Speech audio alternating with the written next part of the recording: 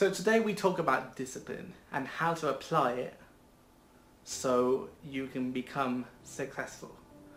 Now, a lot of people, when they have an ambition or they want to get a job or get a dream or just socialize, they don't get the instant gratification.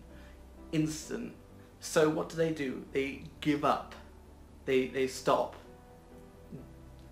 No, don't do that. Don't do that. I can tell you from experience, yeah, that's not going to work.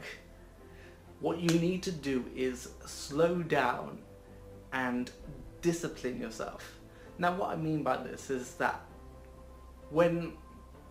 if you want to achieve something, if you want to grow, if you really want to get ahead, you need to kind of say no to parties. You not necessarily say no to socializing, but you need to sometimes say no to parties. Like, yeah, I can't come to the party today.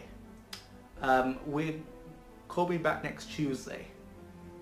So, yeah, you need to kind of say no to stuff if you get invited to stuff. I'm not saying don't go out, that's not what I'm saying, but you need to focus. You need to focus on what you want if you want to achieve what you want. For example, if you want to learn how to socialize, then before you even socialize, you need to discipline yourself into saying, I'm going to learn how to socialize before I even start applying it in the bars or social events. Now, when it comes to sleep, you will obviously have to give up some of your time. You don't need as much downtime as people let on.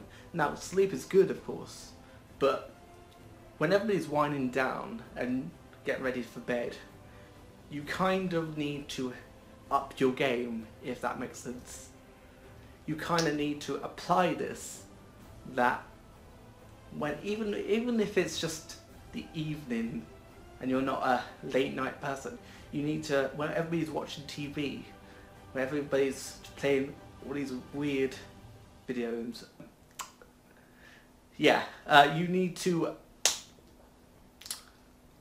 work, you need to grow, you need to do what needs to be done. Say no to video games, say no to TV for a few days, and focus on one thing, and that is your ability to grow.